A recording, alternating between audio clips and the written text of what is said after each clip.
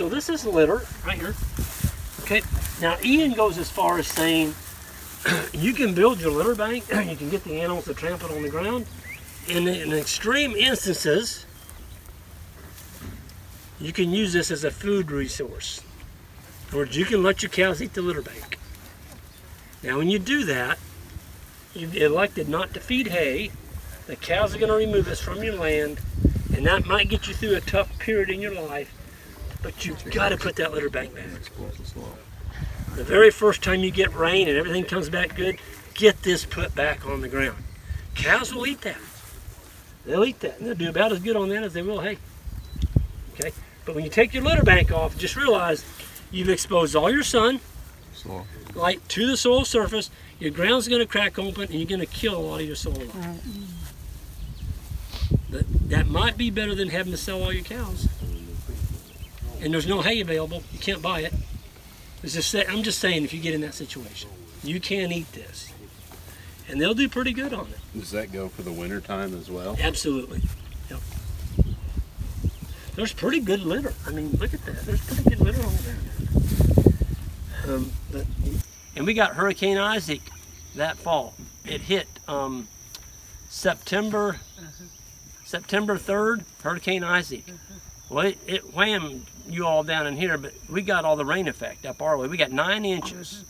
We got 9 inches in over about 3 days. It absolutely saved us. You know why it saved us? Because we didn't overgraze our farm. We still had residue. It was all brown, but it was about that tall across all of our farms. And instantly overnight, it turned green and it started growing, and we had winter stockpile. All my neighbors looked like that because they hadn't destocked any. They don't graze correctly to begin with. And I mean, they were out of feed. And when that rain came, all it did is it just ran off their land down to the creeks and ended up in the Pacific Ocean. So if you can keep residue on your farm, it's not how much rain you get, it's how much you keep. That's the importance of building a litter bank. If you don't have a litter bank on your farm, shame on you.